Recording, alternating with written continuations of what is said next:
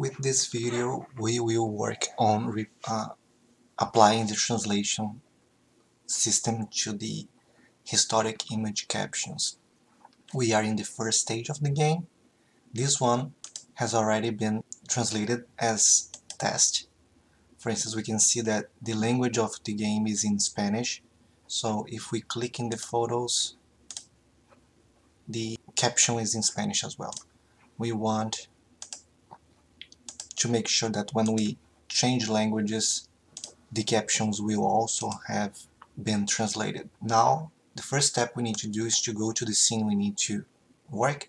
The next scene in the game is Francis Walter 2B because it's the one without the tutorial.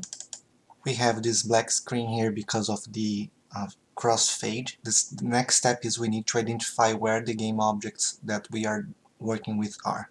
So those photos are in the screen space canvas in the top view. So if we activate here and then we open the top view, we have black shader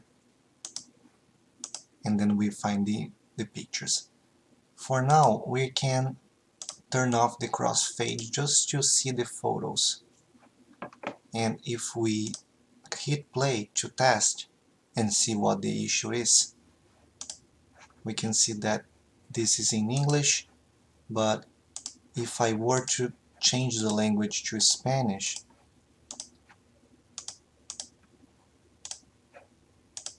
it's still in English, so we need to do that. Now that we reviewed what the issue we are dealing with is, we need to find the game object in the hierarchy. Again, we are in Scheme Space Canvas, top view, black shader, and then image 1, 2, 3, and 4. I'm going to start with image 1.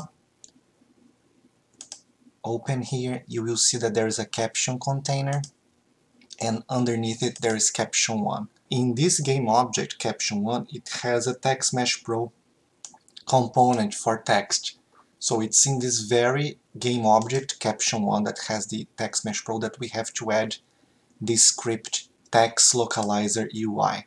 So I can write here UI, and now I can see here TextLocalizerUI.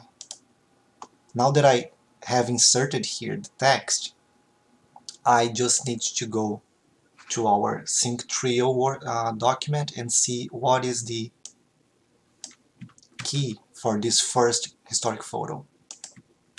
It's HPC, so historic photo caption, 1B, Francis Walter, second photosphere, number 1, photo 1. If we hit play now, it's going to be showing HPC 1B here. It's working the script.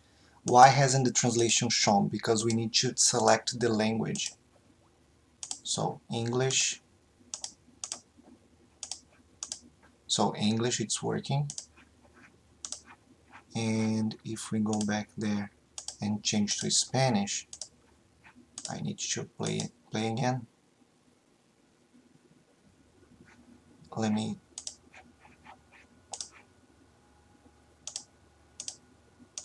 Spanish. It's in Spanish, so it's working. Just to finalize a review, let's make the second one, image 2. I'm gonna close image 1, open image 2, and I'm gonna open the game object image 2. We have caption container, I'm gonna open it again.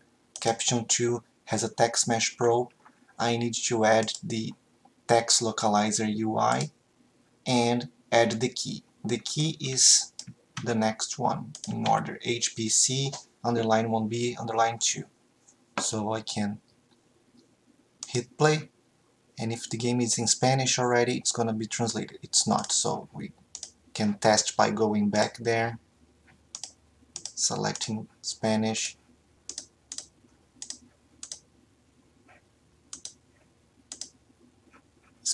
so it's working.